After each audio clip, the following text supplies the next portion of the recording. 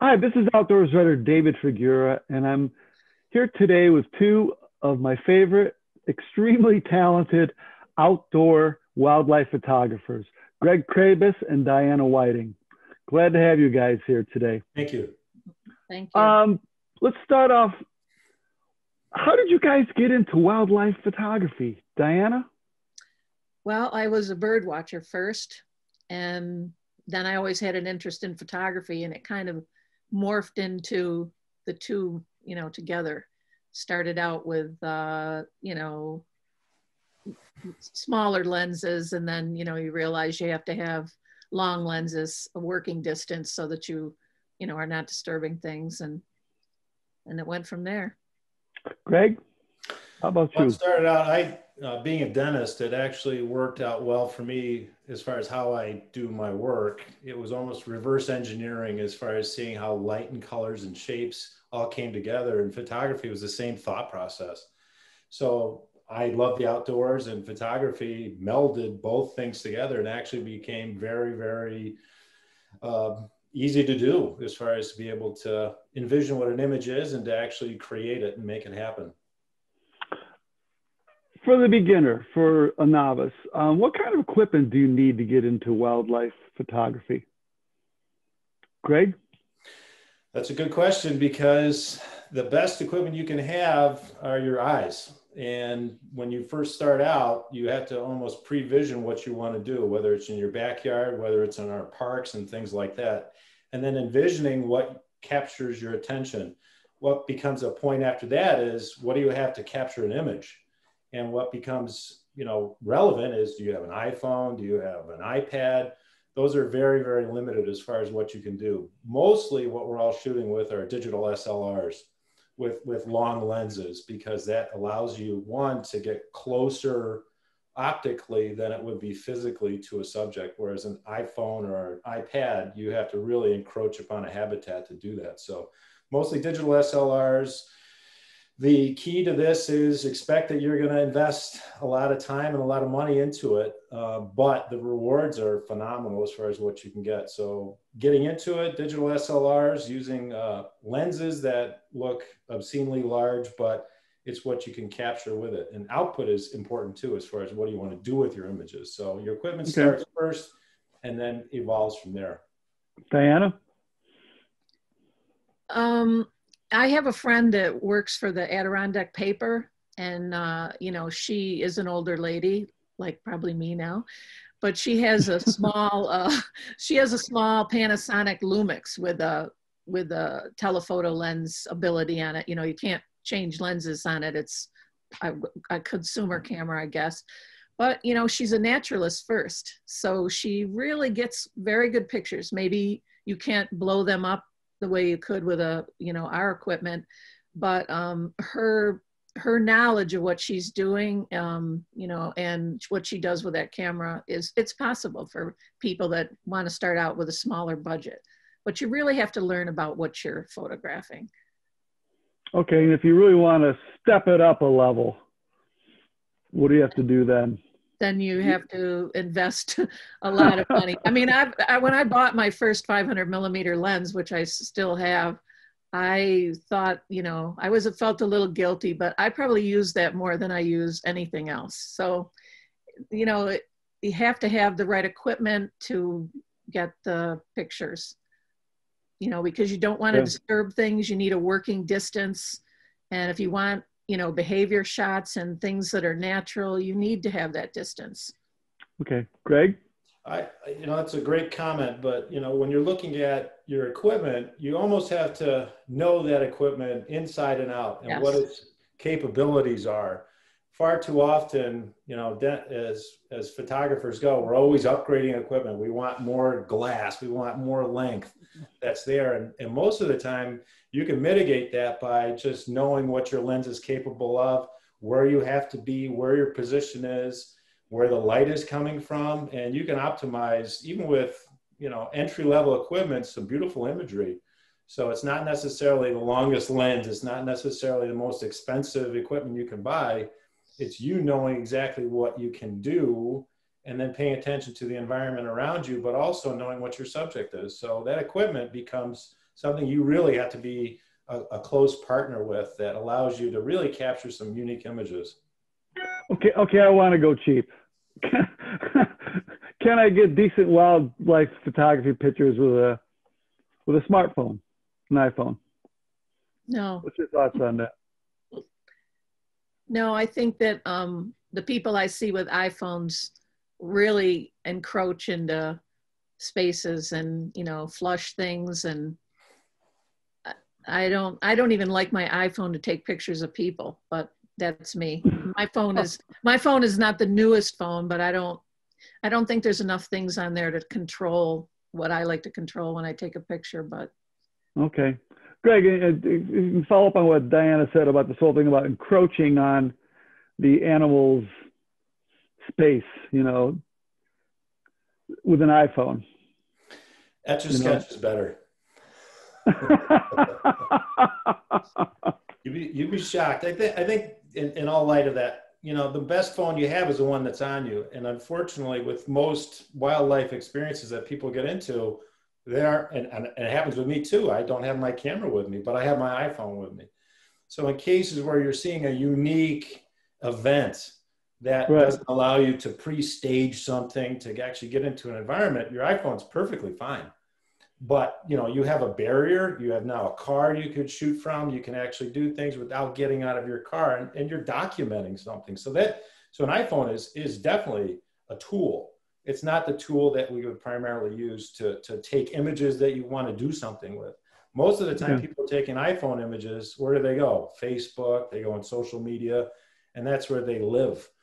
Whereas I know with Diana's beautiful work and the stuff that I do, you want to make sure that I want to put it on the wall. I want to give it to people. I want it to have some presence and longevity. And I think that's wildlife photography and imagery has its place, but iPhone imagery and whatever's on you definitely does based on the moment you're in.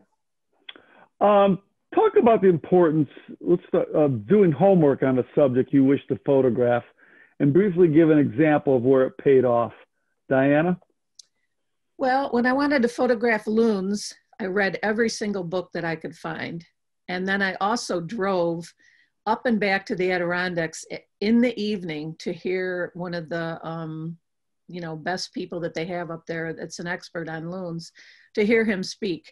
And it was worth every bit of that drive because I learned, you know, what to do, what not to do, what to look out for. You know, sometimes things like that are not in a book because it's not geared towards a photographer and our needs or what we should be looking out for. But now when I go out and I photograph loons, I can be a lot more successful and also know when I need to leave, if I'm causing a problem, you know, especially when they have young chicks, or whether that loon is people friendly and, you know my working distance is not bothering them. And one of the first things I did was drive up there and happened to be on the first day of a loon's life, a baby, and got wonderful photographs because the loon was both friendly, undisturbed, and, you know, I had this quality time and I got to see wonderful things. But it was a lot of homework. Yeah. Okay, Greg? Time, lots of time. Yes. Especially the eagles on Onondaga Lake. And I've been photographing them for over 9 years. And every time that I go out, it's a new education. You're learning something different each time. The subject is essentially the same, but every winter is different. Every behavior pattern that's different. So it becomes a continual process of education that you just build from as a skill set. And each time you're doing, you know, the process of preparing, going out, taking pictures, you know what you want to get as far as an image goes ahead of time. You're looking at the light, you're looking at wind, the environment, and all those things that are important, and knowing your subject and their behavior and how they're going to become a unique opportunity to take an image. I think that is that wealth of knowledge you get just by taking time to do it, but it's time well spent. There's plenty of times you go out there and you get snake bit. You don't have anything. That's for sure.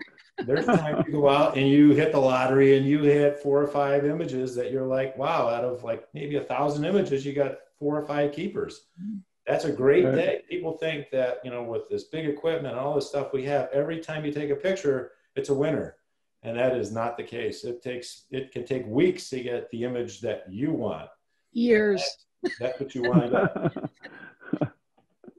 to Talk briefly about time, effort involved in getting, quote, that killer photo that you're proud of. Diana, is it the loon or the anything else you can think of? Well, you know, I have a lot of photographs that I like, and some of them are serendipity, and some of them are, you know, some planning involved.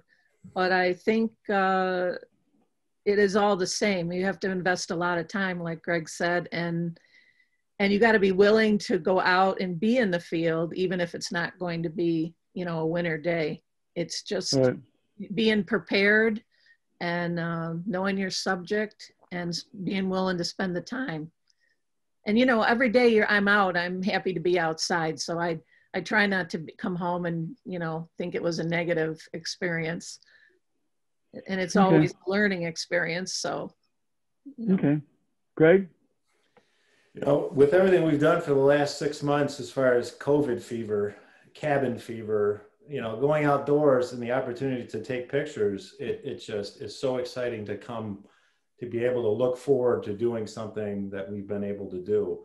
Other photographers are probably our greatest inspiration as far as, you know, knowing what people are taking pictures of locally, because we have a great resource. We got Onondaga Lake that's transformed. You have Montezuma, you have the Adirondacks, you have all the tributaries and lakes around here, and obviously bird migration. So every opportunity to take pictures, boy, there's not enough time in the day that I have or would like to have to actually do it. But Yeah, wouldn't you like to be more than one person sometimes? yeah,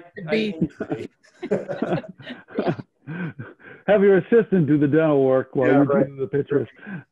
Sometimes so many things are going on. You wish you could just, you know, like the time that I watch Fox is the same time that warblers come through, and you can't be two people. So you have to make your, you know, choice. Okay. Are there ethical practices when it comes to wildlife photography? And can you talk about something that's really frowned upon by wildlife photographers? Gee, that's always been a very, very conscious effort on everybody's part to, one, do no harm, and to advocate for the environment. You know, when you're looking at an animal, you're looking at a situation, are you there to document, or are you there to capture an image, or are you there obviously for your own interests? I think if there's a buffer that you can maintain, whether it's private land, whether it's, you know, the safety of that animal or your safety, because it's amazing how many times people get out to take images and they're in harm's way. Right. And that is very troubling to other people that are trying to, like, take pictures, and then, you know, somebody's doing something wrong, which is going to draw negative energy to what you're trying to do, and then it ruins it for everybody. So everybody really needs to be mindful of, you know, your safety, the animals, you know, buffer that you need to maintain. And then also, you know, is the image really worth sacrificing any of those variables? You know, if the light's terrible, you know, you don't have the right equipment, then maybe back off and try to find another opportunity at another time. Okay. Diana?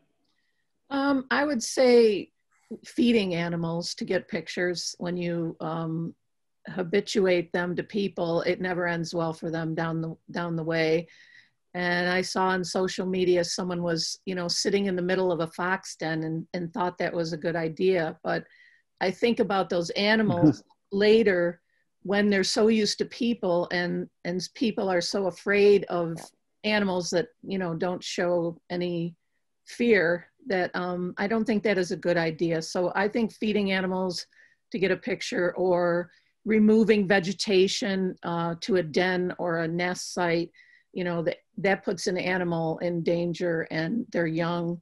And when animals have young, it's one of the times that photographers really get the most opportunities. But I think that really brings us a responsibility to make sure that parents are coming and going and feeding young, and that you are not stressing things out. I mean, my best experiences are when I see a parent coming, bringing in food, accepting me, not paying any attention to me. And I'm usually a pretty good working distance. There's sometimes that I'm not, but the animal is not stressed, or I would leave. I've left when it's either dangerous, like a road situation like Greg is talking about, or if I think that I'm doing something, you know, that is not, like, especially preventing young from being fed, because parents don't like to show themselves, particularly, you know, my experience are with fox.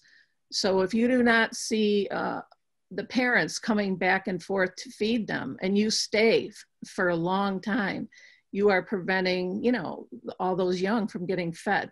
So things like that are important to me.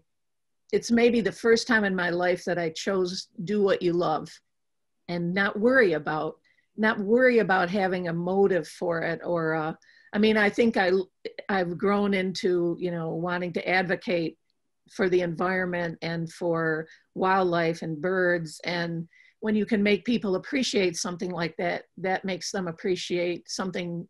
You know, you have to come in contact with something to appreciate it. So if you can open people's eyes, that's very rewarding. But for my personal journey, it was kind of like, just do what you love and don't worry about it. I looked at it like my college education that I never got. Every time I bought an expensive piece of equipment, I thought, well, you know, you're going to use it, and, you know, you need it for what you want to do. And I have never looked back. Cool. Well, both of you, thank you very much. You're two talented people, and continue shooting away. I really enjoy your images. Thank you very much. Thank you, Dave.